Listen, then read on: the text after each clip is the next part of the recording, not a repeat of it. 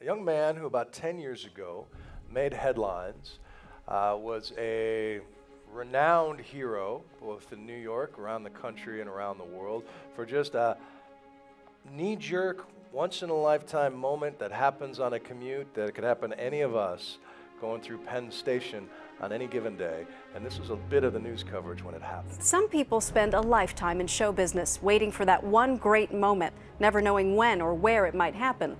For one performer, it happened this week. Actor Chad Lindsey, who did something remarkable this week while waiting for the C train at New York's Penn Station. Chad Lindsey jumped onto the New York City subway tracks and rescued a man who passed out and fell off the platform. It was a moment he'd been unwittingly training for. His current role is in the off-Broadway play Casper Hauser, in which he picks up a fellow cast member who can't walk. You know, the train tracks start to shine when the reflected light of the train is headed at you. Yeah. And I saw that, and I was like, okay, we need to get out of this hole, pronto. I'm a trained dancer and actor. When someone falls, I catch them.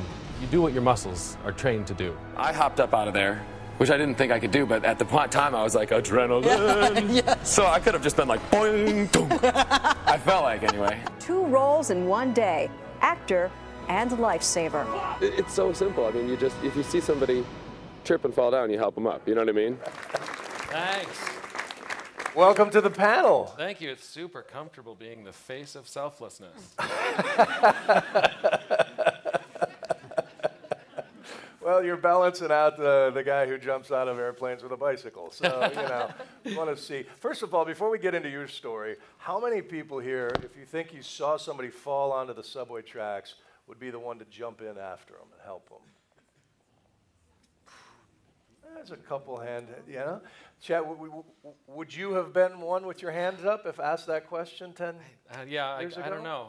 I had never thought of it when it happened. You know, it didn't. I was new to New York, a relatively new New Yorker, and I know a little bit about trains and a little bit about how the subway track bed is organized. So I feel like, yeah, I would have.